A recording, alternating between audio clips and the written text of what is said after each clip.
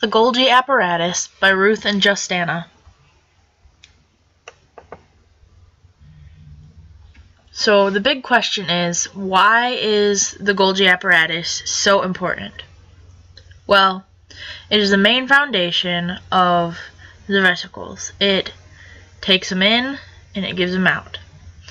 It takes simple molecules and combines them to make them more complex. It is like the UPS of the cell. It packages the complex molecules into the vesicle and protects and stores them for later usage. Things that could possibly go wrong with the organelle without the Golgi is that the proteins would not get packaged, which would not allow the lysosomes to have the digestive enzymes inside, which would cause a buildup of materials. It'd make things pile up and pile up and pile up, and things would not work. Also, secretion would not be possible because the Golgi would not create the secretory vesicles. The Golgi apparatus looks like a stack of pancakes. It modifies, packages, and also it transports proteins. The Golgi apparatus is also called the Golgi body and the Golgi complex. It is made up of a stack of flattened out sacks that looks like a loose stack of pancakes kind of just flopped on top of each other, which is kind of funny. The things that the Golgi apparatus does is, one, it takes simple molecules and combines them to make larger molecules. And two, it takes those larger molecules and puts them into packs called Golgi vesicles. So it's, again, like a UPS. It takes in the items that need to be shipped and it puts them in their own little packages and it sends them off to where they need to go. It keeps things moving at all times.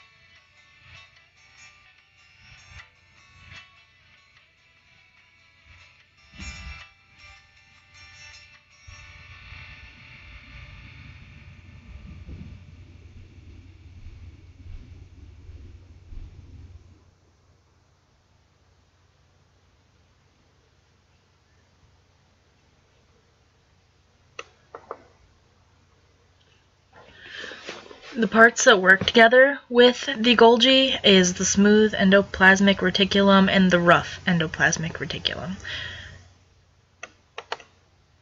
Benefits of the Golgi apparatus is that it is found in many cells. It creates lysosomes which assist in the cleanup of the cell. It modifies proteins and lipids for all of the organelle's needs.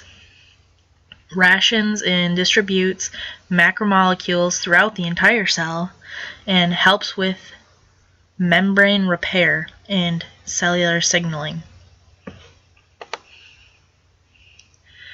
Without the Golgi, you would be nothing.